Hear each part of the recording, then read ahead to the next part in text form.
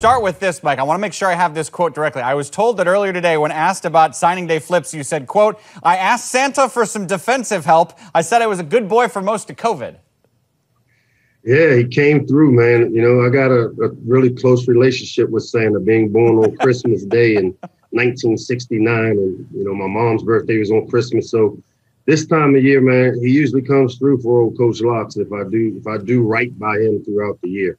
Old Coach Locks. I like it there. Before you joined us, we were having a chat about how things were different due to COVID-19. Give me an example of something that happened during this recruiting process that wouldn't have happened in a normal year for you. Well, for us, what didn't happen in it? These Zoom meetings and trying to set up all the technology to create, the meetings and the relationships. I'm a personal relationship guy, and COVID really screwed it up for me because I think people buy from you if they like you, and it's hard for people to like you virtually because you don't really get the warm and fuzzies of seeing the person sit down in front of you and really see the body language that's involved. I know you do have a camera, but it just wasn't personal enough for me. And fortunately, for the 21 class, we started really early because the day I got on campus in 2019, I think recruiting is a 2-year cycle where you have to build these relationships. And we were able to do that before COVID kind of caught up with us in March and been able to keep these guys on board up until signing day. Well, you did a pretty good job for not being ideal situation, especially on the defensive side of the ball. Why was that such a focus in this class? Defense wins championships. You can ask Coach DiNardo that. Anytime, we talk a lot about, the holy trinity of having success in football is having a dominant O-line, a dominant D-line, and having a quarterback. And for us, last year we met a lot of our needs on the offensive line, signing 6 guys. But this year, with losing some of the players we lost, we really needed to go out and fill needs on the defensive front 7.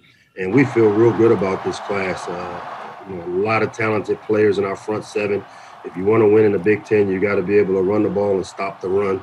And we put quite a bit of emphasis, and our staff did a tremendous job of identifying the right kind of players to come in. And, now we can add these guys to the last 2 classes and hopefully get through this growth phase and get to the success phase of where we want Maryland football to be. And you got all these great defensive linemen, but then we mentioned the late ad of Brendan Jennings. Why did you like him?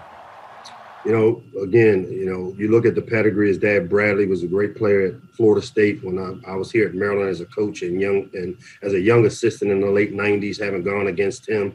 Recruiting is a relationship business, and, we were fortunate that Brian Williams, our outside linebacker coach, defensive line coach this year, had a really close relationship with the family growing up with the dad. George Hilo, being from Jacksonville, who coaches our inside backers, had a really close relationship with Brandon. And, when you look at the type of player he is, he's in the mold of a guy like Eric Barton that we had who had great success. And, he's a runner and a hitter. And the thing I like about him is tremendous leader. And, you want your leaders to be in the middle of your team, your center, your quarterback, your Mike linebacker, and your free safety. And he fits all those traits. You told me when you took the job, one of the challenges for you was trying to convince people that despite the fact that the on-field success hadn't been great, it could be cool to go to Maryland. Now that you're a handful of months into this now, how do you feel you've done on that? We're still working on the cool part, man. Been really inconsistent on the field, which, I feel is a byproduct of being a young team. But I saw us take the next step in year 2 as we've tried to build this thing. I like the way we play with toughness. I like the effort that we play with. We've got some talented players all across the field for us. But now we just got to take the next step of being disciplined and playing smart and taking care of the football and limiting big plays, which we haven't done, especially the last couple of games. And we got to get back to those successful traits and habits, and, the wins will come. Well, your recruiting classes keep getting better, or like as you told me, turtles don't ever move backwards, right, Mike? That's exactly right. Great memory. Merry Christmas. Have a great holiday, man. Thank you.